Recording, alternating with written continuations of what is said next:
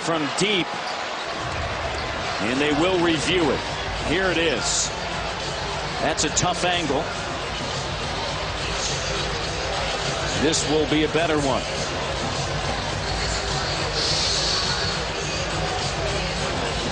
Wow, they called that a 3. I think that's got to stand. I'm not sure that, I mean, that's really close. I don't think that it's definite enough to overrule it, because they called it a 3 originally, and I think they'll probably stay with that ruling. It looks as though that right foot was just a hair behind the line on that desperation 3 with 10.6 as Horford is looking over the shoulder of Mike Woodson. You see how he'll call it. The 3 officials huddling. Now Scotty Skiles is going to put in his free throw shooting team here and try to drop a little play. He's over there, and Scott's great. Scott's a master of drawing up plays. He's got a very creative basketball mind. He's great after timeouts, and he'll get something set up here where one of his best free throw shooters will handle the ball.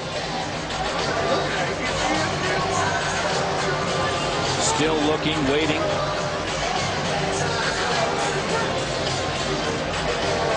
Horford.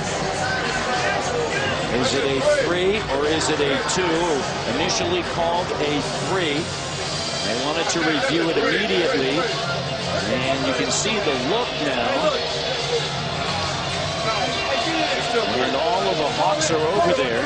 Crawford says it's a 3. And now Mike Woodson has their attention, it appears. If you're Scotty, right now, you're in that huddle, you're saying, option A, let's get Luke Ridnour shooting 91%. Option B, let's get it to Selman. Since he's been in Milwaukee, he's shooting 87%. And the C option would be Jennings, which is a pretty good C option at 82%. So those are the guys that he wants to get the ball into. Salmons in the playoffs is 23 of 24 from the free throw line, and that call is still under review here with 10.6 to go. Right now a 2-point game. And John Salmons with a 4th quarter. Defensively, he has just been outstanding here in game 5. Limiting to Joe Johnson to 13 points. Well, you called it, Matt. I mean, as impressed as I am with him taking the ball to the hole and doing a lot of stuff, his defense tonight has impressed me so much. I mean, that guy took the challenge, and wow, when you're here live watching him, he is just fighting on every possession. And here you can see how close it is. Let's take a look at that, Matt. And this is what they're looking at. I mean, so close. Oh, that's a ½ inch between there and the line. That's a 3. And he banked it in, too. Give it to him. They... For what degree of difficulty? Absolutely. There? I mean, all right, look at all. I mean, you can see why it took so close. The initial call, a 3.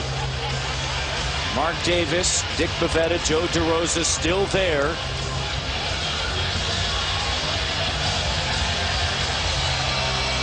Joe DeRosa saying it's a 3.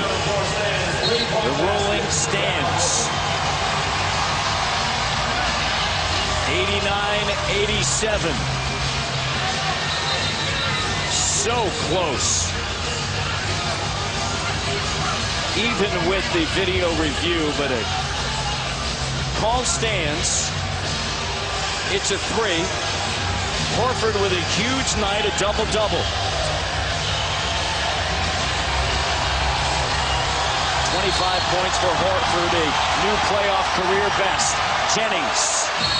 Jennings gets fouled by Crawford. 9 seconds left in a single possession game. A little thing, but I really like that.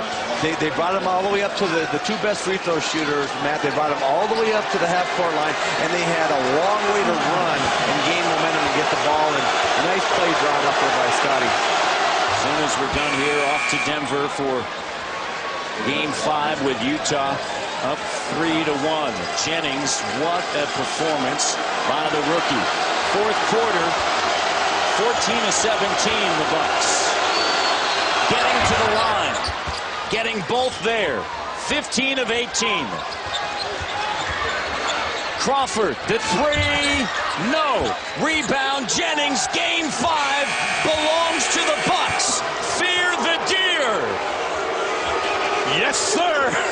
Great win. We talked about it in the open. I'll tell you what, we said if you're going to win the game, it's you win game 5. You won 2 at home. You bring that momentum coming here. And I tell you, great game. Milwaukee closes it out, Kevin, on an 18-5 run. Let's go to Dick Stockton in Denver.